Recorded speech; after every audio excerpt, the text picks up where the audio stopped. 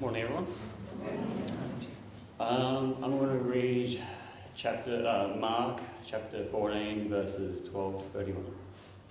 On the first day of the feast of the unleavened bread, when it was customary to sacrifice the Passover lamb, Jesus' disciples asked him, "Where do you want us to go and make preparations to eat the Passover?"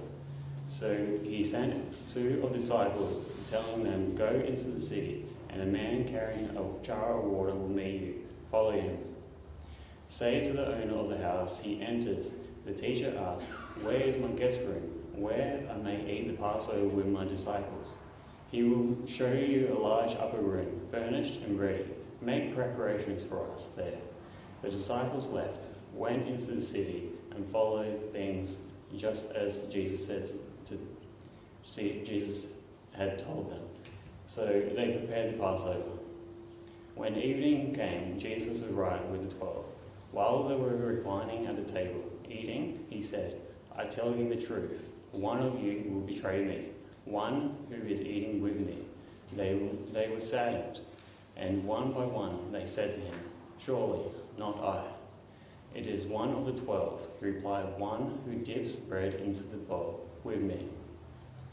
The Son of Man will go just as it is written about him, but woe to the man who betrays the Son of Man.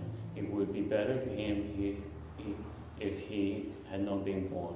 While they were eating, Jesus took bread, gave thanks and broke it, and gave it to his disciples, saying, "Take it, this is my body."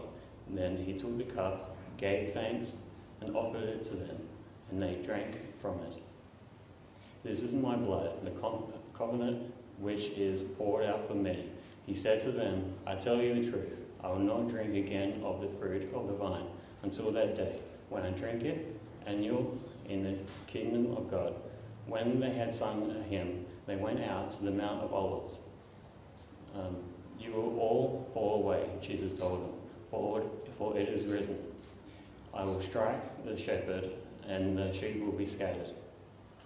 "But after I have risen, I will go ahead of you into Galilee." Peter declared, "Even if all fall away, I will not. I will tell you the truth." And Jesus answered, "Today, yes, tonight, before the rooster crows twice, you yourself will disown me 3 times. But Peter insisted emphatically, "Even if I have to die with you, I will never disown you." And all others said the same. This is the word of the Lord. Praise be to